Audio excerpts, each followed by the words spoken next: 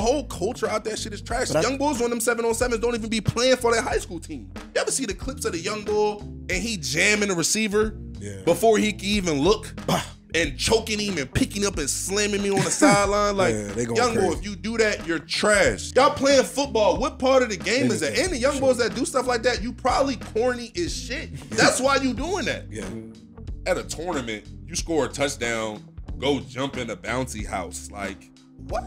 That's at a 7-on-7 joint? Yeah. So you score a touchdown, and then you just get the, like, it's like a full dancing routine afterwards. Like, what are we doing, bro? That's crazy. Cam's 7-on-7 team is legit. He been running that organization for some for time. like probably almost maybe 10 years as far as I know. And it's like, it's legitimate organizations in this joint, they play, but like at the same time, the whole culture of like what they got going on and who be running these tournaments and what they be trying to get out of it is terrible. Like, you're not there to play football.